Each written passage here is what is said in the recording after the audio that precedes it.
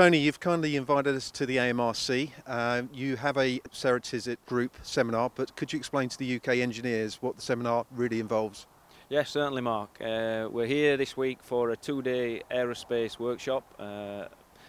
Ceratizit Group, we've got 14 different countries represented. 45 people from those countries have arrived this week for a workshop focused on the aerospace industry and customers' needs.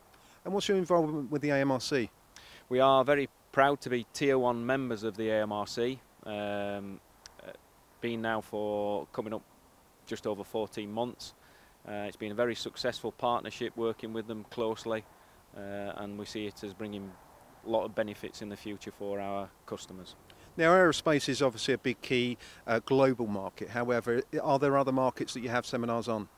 Yeah, we have several seminars. Aerospace is obviously very, very important to our group and also very important to the UK and Ireland. But we also have seminars on the automotive industry, medical industry, other industries also. But aerospace is crucial to us, especially in the UK and Ireland. And what benefits does it offer to some of the company members that are actually in the hall today? What does it actually offer to them?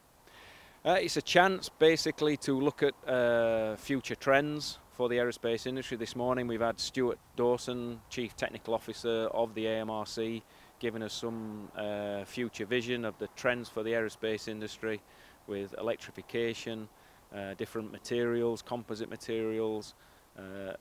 So it gives everybody a chance, whilst we already have industry-leading products, tools and grades for the aerospace industry.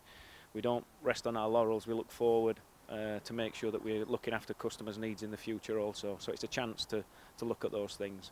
And when you look at the future, where do you see the UK market? Where do you see its strengths for the group? I see it as a significant opportunity for the future. We've had significant growth in the UK over the last 20 years. We see big opportunities going forward. Continued growth, having a very successful year this year. Customers are very positive. The recent MAC exhibition was really buoyant, the best I've ever known in the last 20 years.